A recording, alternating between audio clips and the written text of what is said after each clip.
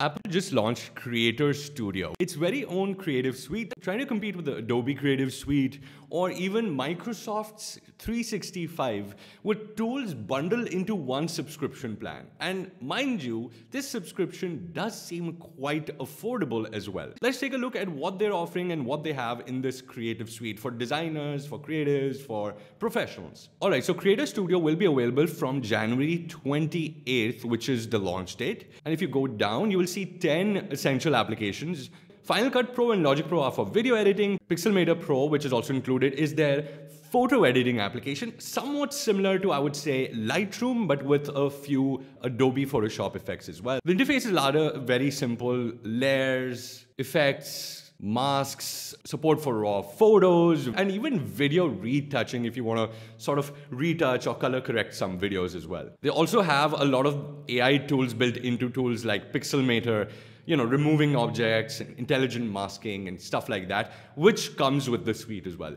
Keynote pages and numbers is where it becomes a little interesting, because these are Office-like, Microsoft Office-like applications with a lot of the essential features and support for importing Excel and other formats into it and then editing it later on, exporting in different formats as well. Just like the previous tools, AI features are now also in tools like Keynote, where with prompting and AI images, slideshows and presentations without having to do everything manually as well. It's sort of like Figma's AI tools when it comes to creating presentations. Freeform, if you guys don't know, is sort of like the FigJam alternative or a Miro alternative, like a whiteboarding tool for all kinds of platforms. So it's available on your iPhones, iPads, and desktop. Motion is what I was most interested in, because this is more of an After Effects competitor, the Motion tool, with things like motion tracking, GFX, so basically adding visual effects or graphical effects to videos, even adding 3D objects with 3D models and, animating those 3D models,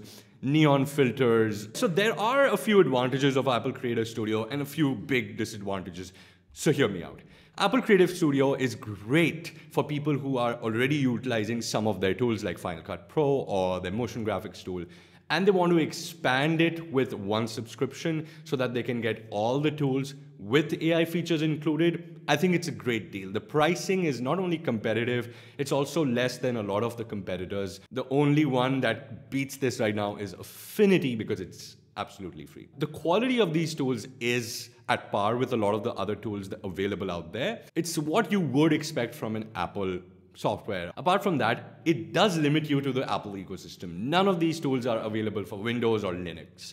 If you use any other operating system, whether it's tablet, laptop, or desktop, you won't be able to get these tools working on your other devices, which can be a huge negative in case you want to shift to another operating system in the future, or you want to switch devices. I mean, they're literally giving a 3-month free subscription if you buy a new Apple device. Another great advantage of this tool set is the subscription and the ease of walking out of the subscription. Adobe locks you into the subscription, and if you want to leave the subscription, you essentially have to give a fine for leaving the subscription. So let me know in the comments below. Is this a good alternative to Adobe Creative Suite or even Affinity? Is this a good package for professionals and people who are not into, say, UI design or UX design? They can use other creative tools out there. Let me know in the comments. For 2 videos every single week, just like this, around design, UX design, tips, tutorials, and more, subscribe to the channel and hit the like button if you liked the video. If you didn't like the tools but like the video,